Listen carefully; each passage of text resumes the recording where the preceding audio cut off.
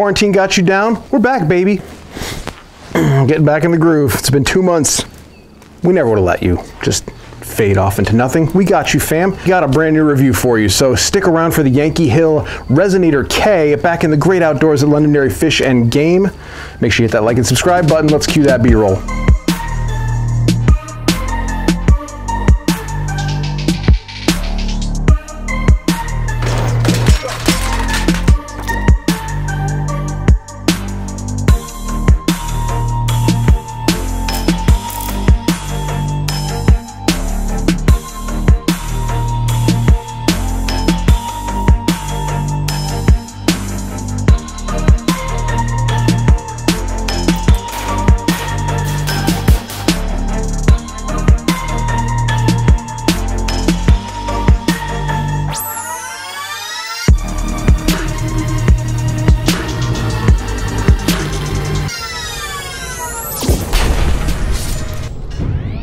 Despite me kind of, poo-pooing a little bit the Turbo K that Yankee Hill has come out with in the past, they have a brand new Resonator K, which is their shorter version of the Resonator. The differences between the Resonator and the Turbo is a 5.56 can or 223 for all you sticklers out there, and the Resonator is geared in the 30 cal. So why do you care? It's essentially the same thing, right? Nay, nay, Moose Breath. Guess what? They've made great improvements that, I kind of feel like I want to take credit for, but I'm sure I wasn't the only one that said it. They made a couple trade-offs in kind of that package you get right out of the gates. Just to recap, the Turbo K was a shorter version of the Turbo. They gave you a direct thread end cap, they gave you a flash hider or muzzle brake, and they gave you the can itself. Now, one of the biggest issues I had with that was that you had to buy a tool on top of that to work with it, and even then it was kind of a little clunky to actually try and get that thing secured down. So we had some thread kind of walking off issues.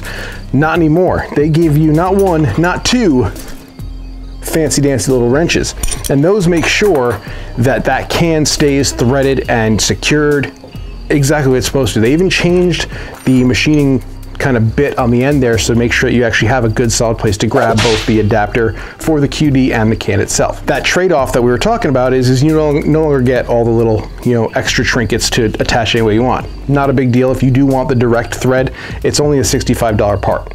Let's get down to the nuts and bolts of it. Why do you want a 30 cal can? Well, a 30 cal can is actually, for one, Yankee Hill is already very budget friendly. It is very consumer conscious. If you get, like, say, the Turbo or the Turbo K, you can use that on 22s, on 17 HMR, on 5.56, but that's kind of where the fun stops. With a 30 caliber can, you can actually use that on everything from generally like a 17 HMR all the way up to a 300 Win Mag, especially when you have like the Inconel baffles they use with the stainless steel tubeless design, which makes sure that you can use it on everything from your favorite 22 plinker all the way up to a 300 Win Mag. We happened to test it today on not one, not two, not three, but 4 fantastic guns. We started all the way up at the top with the 308, the 7.62 gas powered, and I gotta say I did not have big hopes. It is not a big can to be absorbing all that shock and all that power that is the 308. However, I'm here to tell you, you could shoot this without ears on. I'm comfortable in saying this is hearing safe. You probably don't want to do it for an extended period of time. However, you can, absolutely. The 308 did great. And in fact, the gas was not even something to be concerned with because it was not noticeable in the least bit, as you can see in the footage. You didn't really notice any kind of gas until we start getting down into the 5.56. We ran it on also a 300 Blackout AR pistol. The gas wasn't that bad at all because we were running 265 grain Hush subsonics. It's not as quiet as I would have liked it to have been, especially when you compare it to a full-size 30 caliber can, but again, hearing safe. You're not doing any kind of Fallujah runs in your basement or neighborhood with this thing, which we wouldn't recommend you doing anyway, by the way. So it's not as quiet as like a full-size 30 cal can.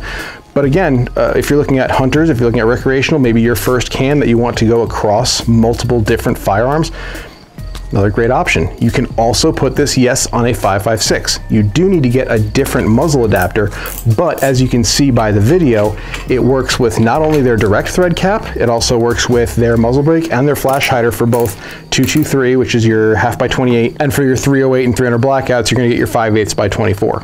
It was at this point that the mic decided to just cut off for no reason. So instead of having you listen to overhead planes and crickets with a crappy internal mic, I'm gonna do the best voiceover routine I can.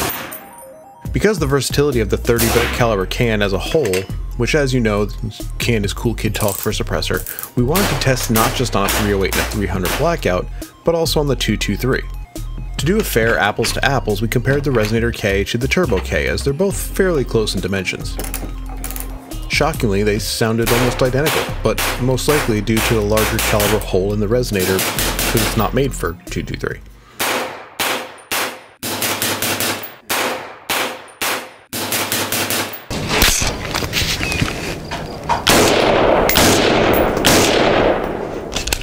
Good? Yeah.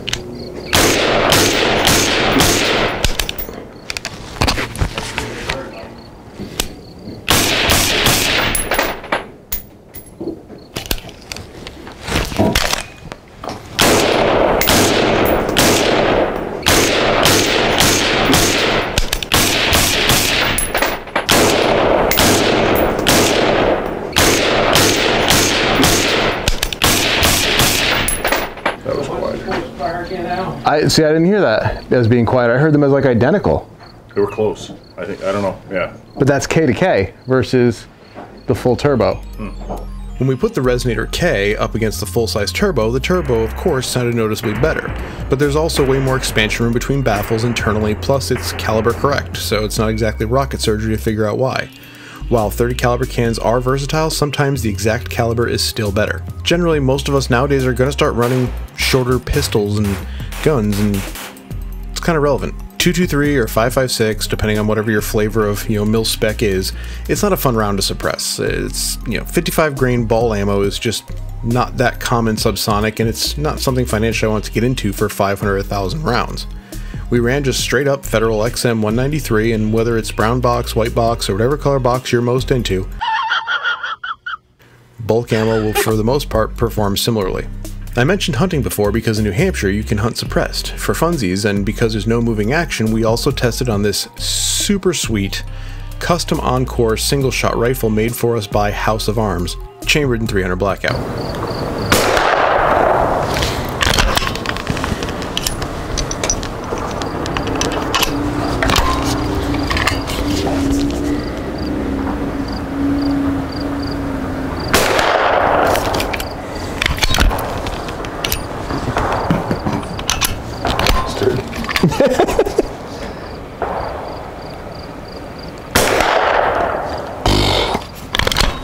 That sounds way quieter than it did earlier. It really does. Not nearly quiet as other full-size 30 caliber cans we've tried in the past, however its size makes it a viable and inexpensive option without adding a ton of length on the end of your muzzle. So when your hunting rifle is getting trekked through the woods or you're aiming for long periods of time, it's not going to wear you down. You can still hunt, hearing safe, and not have to, sacrifice your hearing for that one shot. So to wrap it all up with a tidy bow, the Resonator K is an affordable option that works equally well on a very wide variety of calibers, making it a worthwhile investment for you as your first suppressor, or even if you just want to add it to the arsenal. At around $570 you get all the tools you need, your choice of flash hider or brake, nothing more, nothing less, and all the accessories to swap it over from one caliber to another don't break the bank versus some of the other silencer manufacturers out there. We loved the turbo, and we had some issues with the Turbo K, which they seem to have, improved it with the T2 version. The Resonator adds all the accessorization of the successful turbo lineup and added the versatility of a 30 caliber can, so I can honestly say it was the most consistent volume and tone across multiple calibers. We noticed almost no pitch or hearing safety difference across all of them. They are all made behind enemy lines, just one state south of us in the state of Massachusetts, by the people and for the people. Are dollars more important than decibels to you? Let us know down in the comments. What is the most cost-effective suppressor you like? And be sure to hit that like and subscribe button if you made it this far. It really helps us out. And now, to make it super awkward, I'm going to kung fu this ending. You stay safe, check your chambers, and we'll see you on the range.